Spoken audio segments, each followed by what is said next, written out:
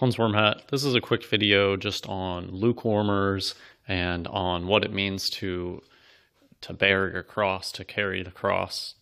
And it kind of goes along with all these free Martin trannies out there, all of these holier than thou fake Christians out there. I've always, ever since a child, the very few experience I have being around churches feels evil, feels dark, it feels phony, it feels superficial.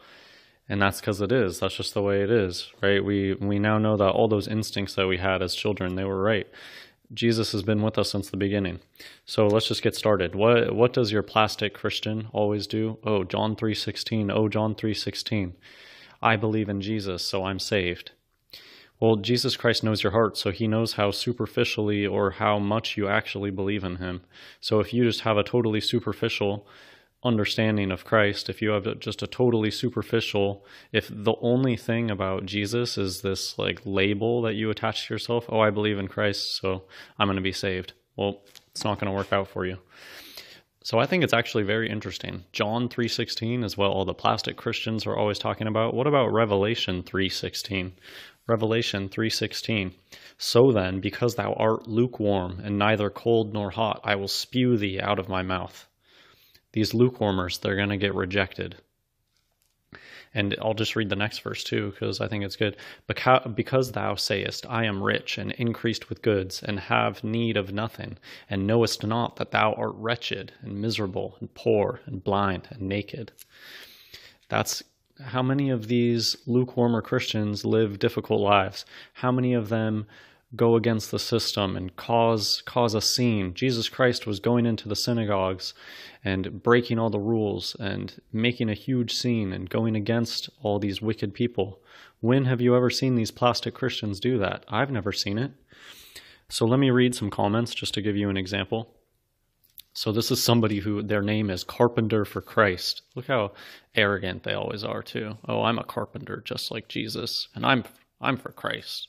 So their comment was praying for forgiveness. So somebody has a thread called "What opened your eyes?" and this person has a 44 in their name, of course. So Carpenter for Christ said that what opened their eyes was praying for forgiveness from Jesus Christ every night and praying for blessings on everyone, including enemies. So somebody said praying for forgiveness every night, for what? And then Carpenter for Christ says, for sins. None of us are perfect as Jesus was. We are all sinners. I don't purposefully sin every day, but 'tis better to cover my ass than to leave it exposed. So here's a person that here's a reply to that this person I think is a good person. And they said, to repent means to change your actions. Endlessly begging for forgiveness is retarded. You yourself need to change. You shall know them by their fruits, etc., etc.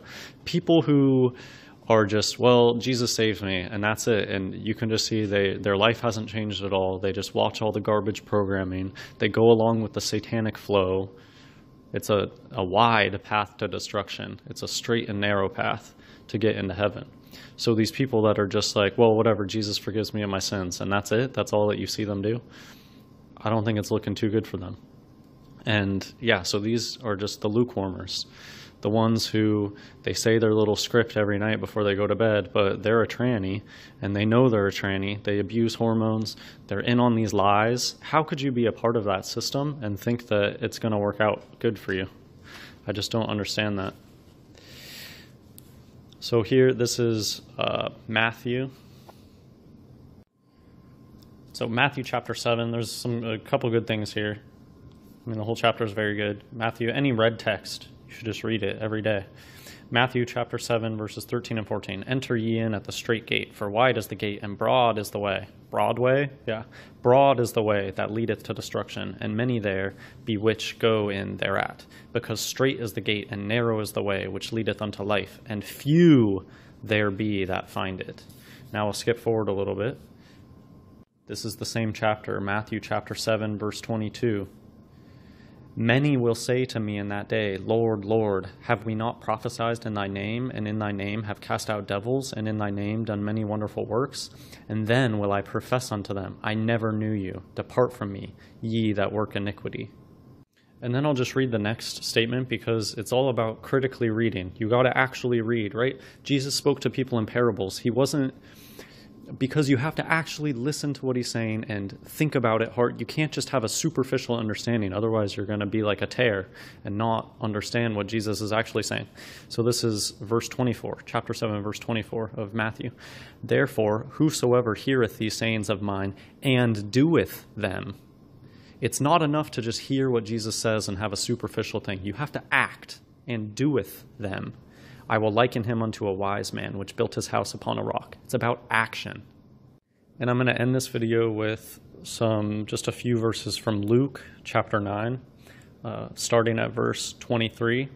So first I'll just say, I grew up in a town full of trannies, surrounded by trannies, and fake tranny Christians. It really put me off to the Christian religion, but I mean, that's kind of a good thing. You're not supposed to go to a church that has a logo and that has its own denomination and has a preacher that's garbage these days. 501c3, C333. These are a bunch of tranny fakers, and they're just going to bring you straight to hell. So anyways, these phonies where I lived, every year, once a year, there would be some big show. And you're not supposed to do this. Your faith is supposed to be just yourself and Christ in the closet. You're not supposed to go out there and show, look how holy I am. So these trannies, once a year, one day a year, they would do this big show of carrying a cross, literally. They would have this wooden cross and carry it around. Oh, look how holy I am, doing this gesture. Well, let's read what Jesus has to say. So this is Luke chapter 9, verse 23, starting at verse 23. And he said to them all, if any man will come after me, let him deny himself and take up his cross daily and follow me. For whosoever will save his life shall lose it, but whosoever will lose his life for my sake, the same shall save it. And just think of the Gospels. Jesus would walk up to people and say, come with me. And they would be in their boat, right? Their whole life is being a fisherman. Jesus says to them, come to me. And what do? They completely abandon their life, what they were doing. How many people live like that? No, they give it up one day, and they don't even understand what it means to, right? They take things literally when it's not supposed to be taken literally, and they take things figuratively that are supposed to be taken literally. They have no discernment. They don't understand how to read the Bible.